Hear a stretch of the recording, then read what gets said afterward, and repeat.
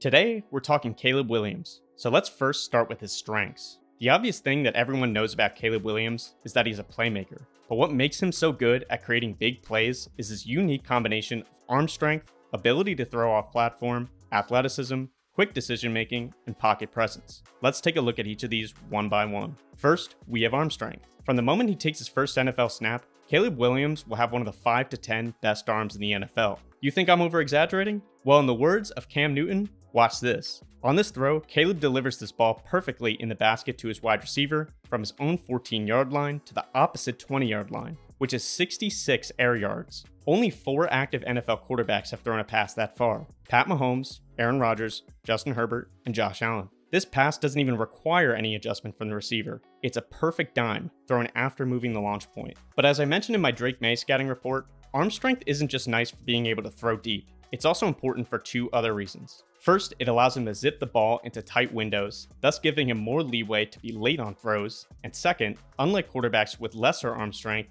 it allows him to hit throws as he sees them come open without having to reset his feet, meaning he could chuck the ball downfield while running, off balance, or throwing off his back foot. For example, on this play, Williams keeps his eyes downfield while feeling the pocket start collapsing in on him, so he steps up into the pocket. Spending any extra time here to stop and reset his feet to get a good base to throw compromises his ability to throw because he is the defender closing in from his side. So instead, he just plants and drives this ball off one leg deep downfield from his own 21-yard line to the opposing 28-yard line, which is a 50-yard bomb off one leg while on the run. And again, this is a perfect throw, right in the bucket, no adjustment needed from the receiver. In general, Williams just shows a consistent ability to throw accurately off platform, on the run, and from different arm angles, while varying up his speed to throw lasers into tight windows, or to put some beautiful touch on throws, depending on what the situation calls for. He also shows great awareness to change his arm angle, to get the ball around defenders on screen plays, and passes into the flat, delivering the ball accurately both sidearm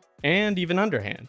And even changing his arm angle to avoid batted passes by fitting the ball in between defensive linemen. His ability to do all of this, throw off platform, throw from different arm angles, and to throw accurately and with strength while doing so, paired with his other traits that we're about to discuss, increases the margin of error for himself, his play callers, and all the other players on his team, giving them a higher floor as an offense and allowing them to create something out of nothing when nothing is there. Which leads me to my next couple points: Caleb's athleticism, pocket presence, and decisiveness. Caleb Williams is a fantastic athlete in a number of ways. He has the acceleration to quickly burst out of the pocket and pass defenders, incredible balance to stay standing through sack attempts and run through arm tackles, and the lateral agility to make defenders miss in space and in the backfield to buy time for his receivers downfield. When paired with his elite arm strength and ability to throw off platform, his athleticism can make the wrong play right or just avoid negative plays. Here, Caleb demonstrates an excellent job playing in structure from the start of the play. He sees his first read is blanketed over the top by the safety and the linebackers underneath, making this a dangerous throw. He quickly moves to his second and third read,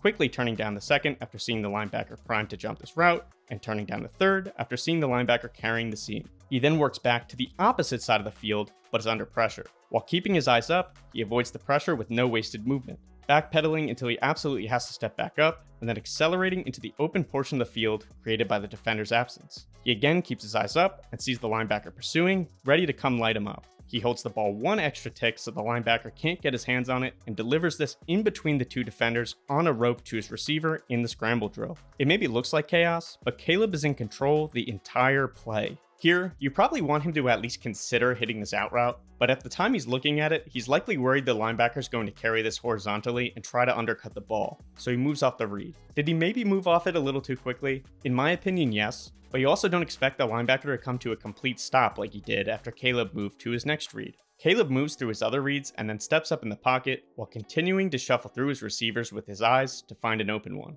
He breaks this defender's ankles and continues to roll out and sees number 2 working back to him, and he just delivers a strike with an absolutely awful base. But as you can see, the wide receiver doesn't even have to move. It's a perfect throw. I think you get the idea of what I'm going for, and if you weren't sold on his athleticism, just look at this play where he displays excellent acceleration and lateral agility and again pairs it with ability to throw off platform. His athleticism also makes him a threat in the rushing game, where he can run read options or just scramble when nothing is there to create more yards and even score. But athleticism to evade defenders in the backfield is nothing without good pocket presence, which is comprised of two related concepts, which are A, pocket feel, and B, pocket movement. Pocket feel refers to the ability of the quarterback to feel how the pocket is developing, while pocket movement refers to the ability of the quarterback to move, avoid the rush in the least amount of steps while keeping his eyes downfield, and not compromise his ability to throw. Caleb Williams again excels in this area, as he has that eyes in the back of his head type trait like Mahomes, where he always seems to know where the defenders are coming and is always able to avoid them while keeping his eyes downfield.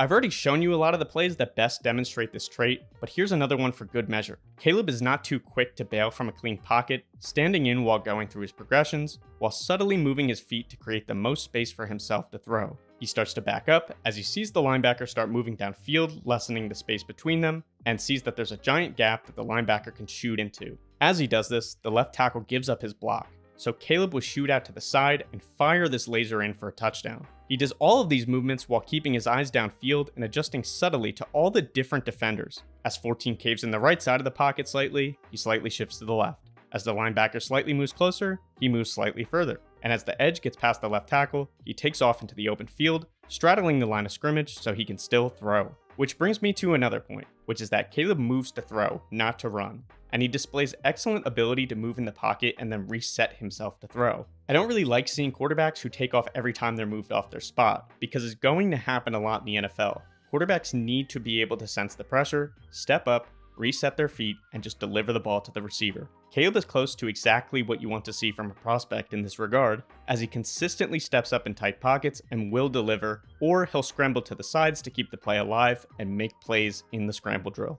In terms of his last strength, I want to talk about his quick decision making and his processing in general. Williams shows the consistent ability to make full field reads and to pull the trigger on the ball the moment he sees it without hesitation. But quick decision making doesn't just refer to his ability to see and throw, but also his ability to go through his progressions and decide whether he should stay on his current read, and if so, for how long, whether he should move to his next read, and when he should throw. Here, Williams looks at his first read and sees that the safety is blanketing over the top, which means he knows the middle of the field is open. So, he quickly moves over to his second read, confirms what he thought he'd likely see once he moved off number 1, and pulls the trigger immediately, dropping in a dime to the wide receiver with no hesitation. This next one is an NFL level play. You can clearly see him going through full field reads, moving from his first, to his second, to his third, and even to his fourth read on the backside, which is something many college quarterbacks struggle to do. He steps up and resets himself in the pocket while under pressure and keeps his eyes downfield.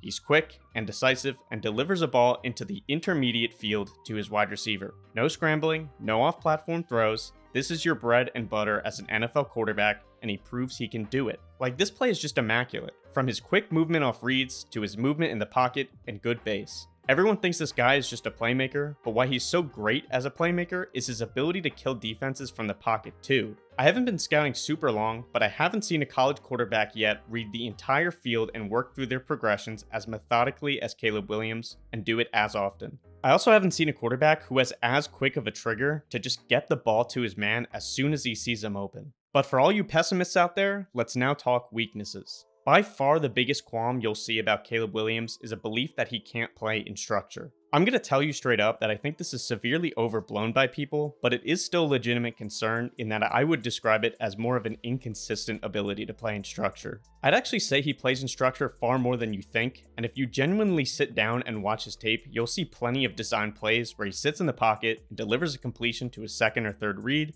and there's no Superman type of football being played. But I also think that one's opinion on this is in the eye of the beholder, because I could find you double-digit amounts of plays on both sides of the spectrum to convince you that he is either good or bad in structure, which is why I think nuance is an important part of this discussion. Will he play in structure perfectly every down? No, but neither do Pat Mahomes and Josh Allen. I think he may lean a bit more on the Josh Allen side of the spectrum, but it's certainly not a big enough concern for me to put it as his defining weakness. But I did want to talk about it first because I think that's what most people probably expect to hear. I'll demonstrate my point with a few plays on either side just to give you a general idea. For a good play in structure, here, Caleb quickly turns down his reads on the other side of the field, not finding anything good there, and he sees the tight end clear the linebacker level, so he just waits for the tight end to get past the ref, and he lobs this in beautifully in the intermediate field in between the linebackers and safeties. But on the opposite side, Caleb looks like he's looking at number 1 here, which he maybe turns down because of the safety, but you'd like him to maybe stick on this for an extra tick to see how the wide receiver adjusts his route and gets open.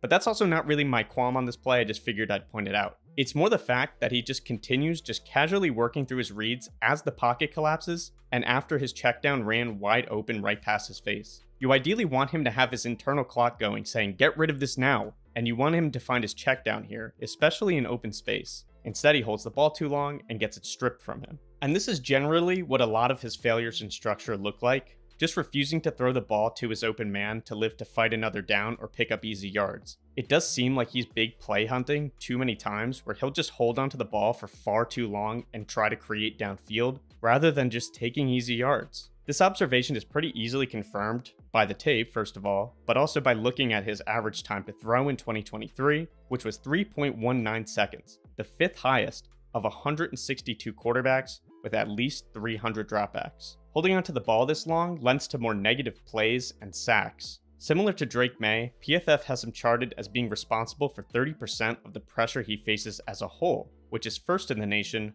4 percentage points higher than Drake Maye, who has the second most. There are also a bit too many times on film for me personally where he turns down NFL level reads in the intermediate part of the field, like this one, where the wide receiver is wide open here and he's staring right at him, but for some reason he moves off of him. But again, you still see plenty of times where he'll take the easy yards or just take the design play. My guess is that it has a lot to do with context, as he starts to abandon structure a little too much when the game script starts to not go in his favor or when he's under pressure a lot, which I don't think is necessarily a bad thing, but it's also not a good thing either. As we've talked about, he has the ability to be amazing out of structure, but it can also lead to more negative plays, which makes it harder to be efficient as an offense. I really think more than anything, it's an issue of maturity, as he's still extremely young, rather than some innate inability to play in structure like some might have you believe. Even Pat Mahomes struggled initially once the league implemented the too high safety approach to try and stop him, because he had such a hard time taking the easy throws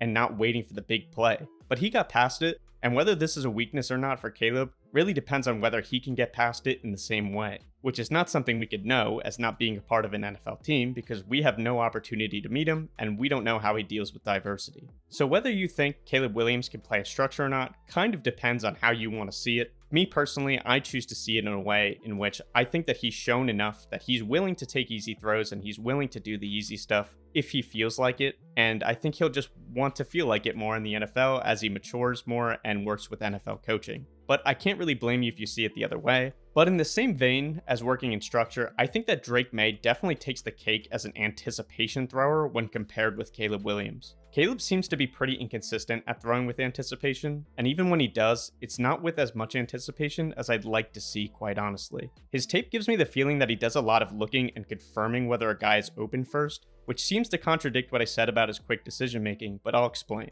When he's working within the structure of the offense and moving through his reads, he is a quick decision maker because he does a great job timely moving through his progressions and starting the processes of throwing the ball as soon as he sees an open wide receiver. What I'm talking about here is when receivers are not open, and he's asked to read the leverage of his receiver and the defender's leverage. In these situations, he's not as confident or consistent pulling the trigger on the throw until he double checks the wide receiver's leverage to confirm that they'll be open. NFL reads often require the quarterback to throw the ball before the receiver is open, and there are times where I question his ability to do so. I think at times he can show really good anticipation on some of these throws to the boundary of the field when he's throwing like a back shoulder, but there are many times on his tape where I feel like he's just a tick too late on a throw because he's spending a bit too much time confirming what he sees instead of ripping it. His game is not to be a precision passer, and it'll never be like Tua's game, for example, where he beats teams with crazy anticipation and will just carve them up by having the ball to the receiver the second they get out of their break. But even if it's not the defining portion of their game, you still like to see it from a college quarterback, and I think that this can come by working with NFL coaching. And it's not particularly uncommon for very traitsy guys, because when guys have less arm talent or physical traits, they're required to be way more strict with learning the game because they have such a small margin for error. Whereas guys with traits like this have a way larger margin for error, so they're typically not quite as precise as those guys, so it's not like this is really uncommon. Another somewhat concerning point for the beginning of his career is that he almost exclusively plays in shotgun. I can't really find a number of how many snaps he's taken under center, and I can only recall a few where there was like a quarterback sneak or a tush push or something. Other than that, he's always in shotgun. The reason this is concerning is because from day one, the playbook will be limited to only plays ran out of the shotgun as he learns the footwork and timing required of him to play under center. It doesn't seem like a huge difference, and it's not something people would really think about, but it's going to take some time developing the muscle memory and can lead to some badly timed plays in the start of his career because he just doesn't get the footwork right or he just doesn't get the timing of the drop correct. And a lot of NFL concepts require precise timing. I don't see it as a big concern in the long term, it's really more of a short-term problem. But the next thing we'll talk about is an actual full-fledged weakness, which is being too loose with the football as a runner and careless with the ball in the air. As a runner, he has an extremely bad habit of holding the ball too far out from his body, which makes him an easy target for defenders and allows them to get their hands in to create fumbles. He already has an extremely low PFF fumbling grade, and I honestly think that he could have fumbled way more than he did, and he'll be punished for it at the start of his career, which will force him to learn how to carry the ball better. Because he carries the ball too far out from his body, and it just leads to too many opportunities for defenders to get their hands in and knock the ball away. He also has a tendency to be careless with the football at times. Not always, as I've seen him make some very smart throwaways and checkdowns, but he also will just throw in a really confounding throw at other times. Like, what are we doing here? Why are we throwing this? Same thing here. Although this is a completion here, and we've seen a lot more crossbody throws be completed recently in the NFL, I just can't stand behind this decision making on a play like this because I honestly think this is probably an interception in the NFL. But what I want to discuss now is a weakness I don't see mentioned a lot, but it's one that I felt applied based on the film I have of him. I think his accuracy and ball placement are pretty inconsistent. Does he generally get the ball where it needs to go? Yes, but he can be prone to wild misses leading to interceptions, like this one where he attempts to float this into the tight end and just gives it right to the safety. Overall, I just wasn't as impressed with his ball placement as Drake Maye's, as I don't think his ball placement as often maximizes yards after catch or creates as much separation for wide receivers at the catch point to make their catches easier. That's not to say he doesn't have some beautiful passes at times, because he definitely does, but I don't find that his ball placement is as consistent as I'd like to see. Same goes for accuracy, where he definitely could get too fancy at times and mess up throws by sidearming it for no reason, or he'll simply just under or overthrow the ball randomly at times and miss big plays, which is something you'll see on every college quarterback's tape, of course, but it's worth mentioning because I think the consistency of his accuracy is below some of the other quarterbacks in this class. His last weakness is his size. At 6'1", Caleb is only at the 15th percentile for NFL quarterbacks,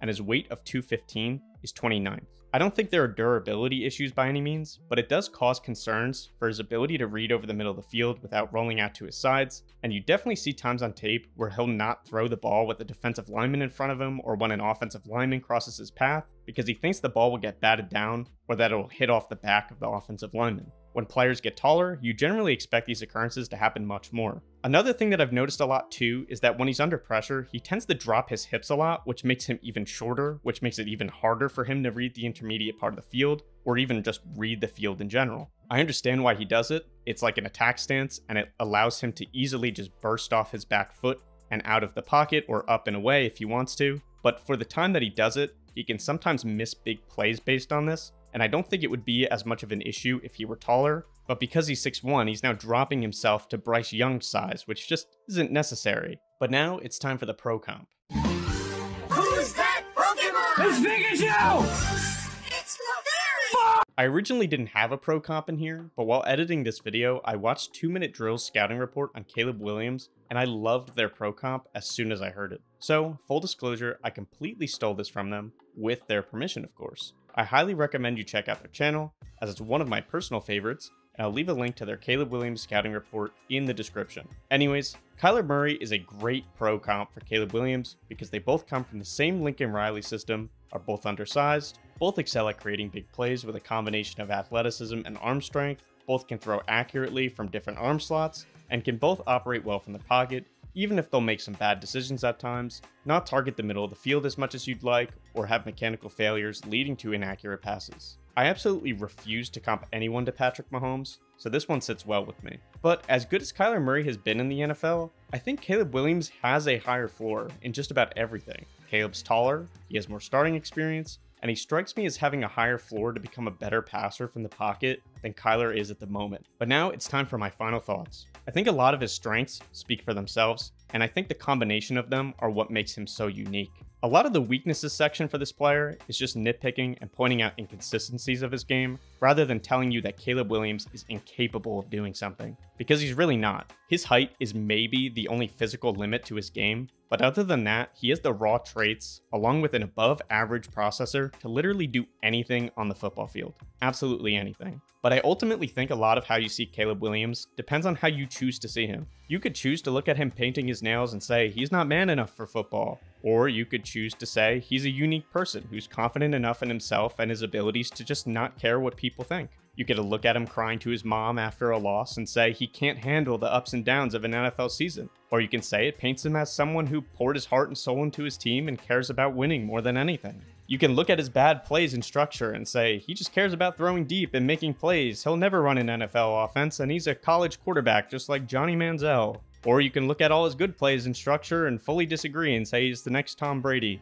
Me personally, I think he's a generational talent who has a lot of flaws but also has an incredible skill set. And a lot of the flaws in his game, in my opinion, are things he's shown he can do, but he just needs to do them more consistently. I've showed you the film, I've given you my opinion, and now it's time to hear from you. Tell me down below, what's your take on Caleb Williams? Did you have one coming into this video? Did this video change it? Do you believe more strongly in your take after seeing this? Still have no opinion? I'd love to hear. I'd also greatly appreciate a like and subscribe because it really helps out the channel, and I'd love to grow this community of people so we can all talk ball together. But that's going to be the end of this one, guys. Later.